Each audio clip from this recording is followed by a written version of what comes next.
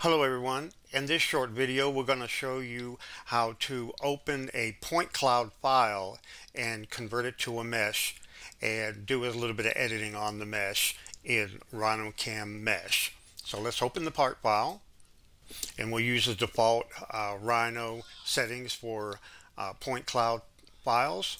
Okay, so here's our mesh and you can see that it's the mesh of a turtle. And we're going to use RhinoCAM-MESH to turn this into a mesh and do a little bit of refining on it.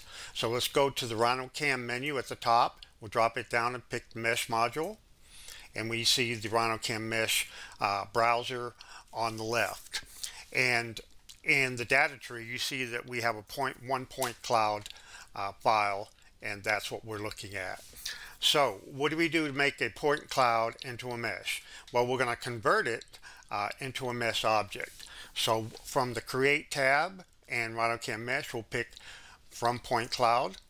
We'll select our point cloud, right click, and you provide you some options for creating the mesh object from the point cloud. I won't go through all of these options, but we're just going to use the default options for now. We'll pick Create. So RhinoCAM-MESH is calculating all of the points and is converting it into a mesh. And you see now in the data tree we have one mesh and we have one point cloud. So let's turn off the point cloud. And if you don't see these checkboxes where you pick this little icon right here, it toggles hidden objects in the tree. So we're going to toggle those hidden objects in the tree and we're going to uncheck the point cloud. And then also over here on the display in Rhino, we're going to uncheck mesh wires. That will allow us to see the object.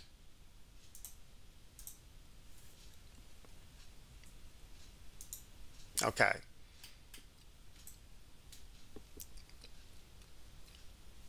So you see we have a relatively incomplete mesh object from the point cloud. So the first thing we're going to do is we're going to analyze this mesh and see exactly what we got going on with it.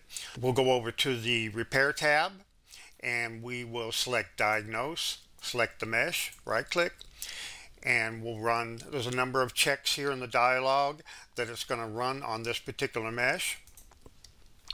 So you see we got 28,000 open edges.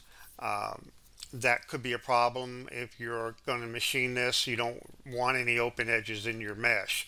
So we're going to go, you can fix each one of these individually, or you can fix them all. There's a command up here for auto fix.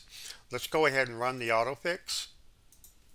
Select the mesh, right click, and RhinoCAM-MESH is calculating the mesh. Okay, so we see here that after auto fix was done, we now see that we have a closed mesh. Let's do a diagnostic again. Select the mesh, right click, run the checks.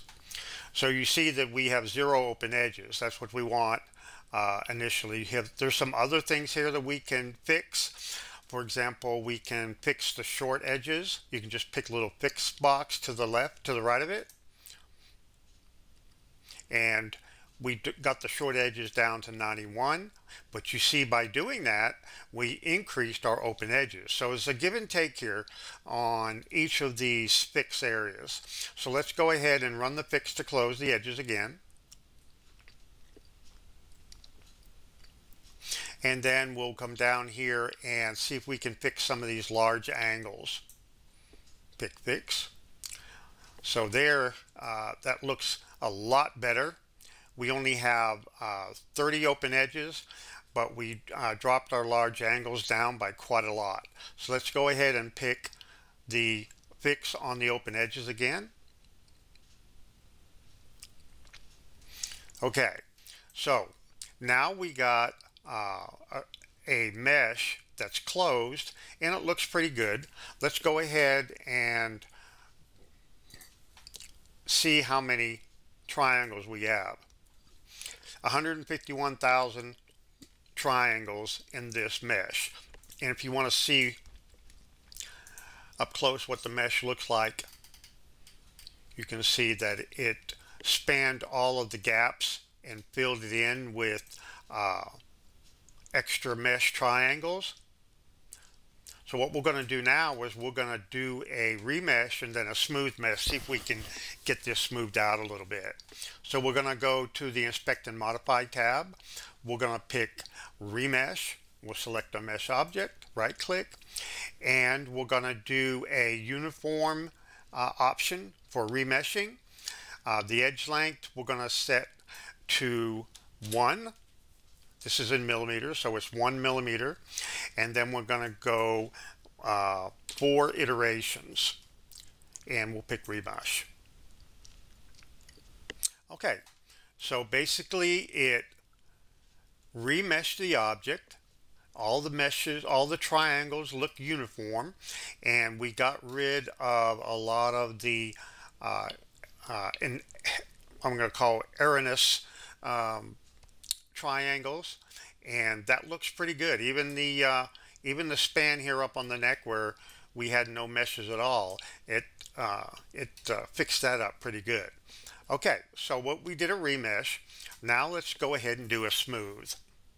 So we're going to select our mesh, right click, and we're going to do a vertex shift direction and let it deviate in both directions. This is the in and the out in order to smooth it out. And we're going to have a distance of 4 millimeters, and we're going to do 5 iterations. So it's going to go through the first iteration, then it's going to smooth it again and again. Let's see what it looks like. Okay, so here's our smooth again. And that looks pretty good. Let's do some inspection analysis on this mesh.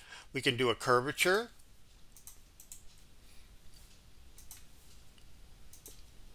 And this is a curvature analysis of the mesh that we created from the point file. And you can also do a Gaussian analyze the mesh that way, and you can also do a reflection line, and this is what it looks like on a reflection line analysis of this mesh. So what did we do in this short video? We opened up a point cloud file in the RhinoCAM-MESH. We converted that point cloud to a mesh object, and because the mesh object there was some missing point data, we repaired the mesh in RhinoCAM-MESH so that we had a closed mesh. We refined the mesh, we smoothed it, and then we also analyzed it.